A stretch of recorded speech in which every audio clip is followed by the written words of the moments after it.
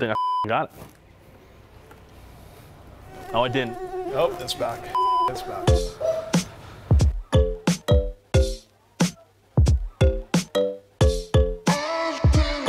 What happens when you over-tighten an oil filter? You know what happens if you over-tighten a drain plug?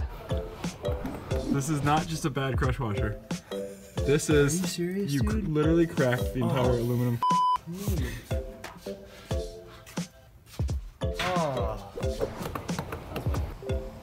Well, They're just so tight, and you actually need like a huge screwdriver. It's gonna be an absolute nightmare to remove.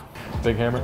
it'll either crush the seal, destroy the filter, or damage the housing that the filter goes on. You have to pop it through the oil filter Don't over-tighten anything. and use that as leverage to get this thing off. Really, you can just tighten it by hand. Looser is always better than too tight. Simple as that. Lubricate the O-ring, put it up there, tighten it by hand. That's all you need. That's a very majestic answer, by the way. What happens if you don't change your oil? Just change your oil every 5,000 miles. The engine blows up. Or 7,500 miles. FCP Euro goes out of business, #1. Once a year. You start getting the old sludge that comes out, the old engine clickety-clackety, a little bingity-bangity boom, and next thing you know, kapow! Just change your oil. What is the recommended oil change interval? So do we want to go based on what the manufacturer says? Around 10,000 miles for the newer Volkswagens and Audis. Wow, If I'm not using synthetic oil, I'm going Yeah. 3,000 miles. really high quality synthetic. With synthetic, no more than 5. I'm probably going to do around 4,500. You could probably do 5,000 to 7,000 miles. That's me. A lot of city driving, 3,000 to 5,000 miles. If you're BMW, once upon a time, you would say 15,000 miles. That's miles. Sorry for my Canadian friends, not kilometers. What oil filters are the best? On the European side of things, you have MAN, Mala, Hengst. The ones that filter your oil, obviously. That's Bam. a start. Bam, makes sense. Original equipment.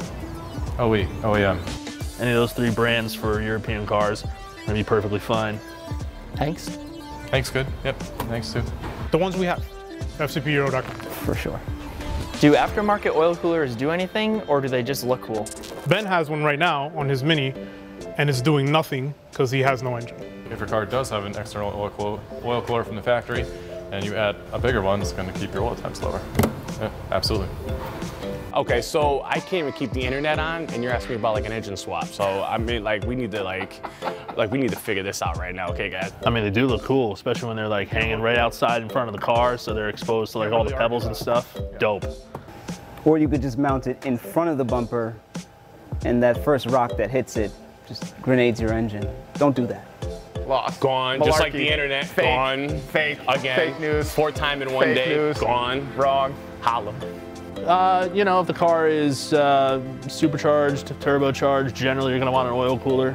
Also, don't add an oil cooler if you don't need one, because overcooled oil is not that effective at lubricating an engine. Force induction car, or this car that you're tracking, Yeah. you want to have oil cooler. We need to call Tim the Toolman Taylor or something.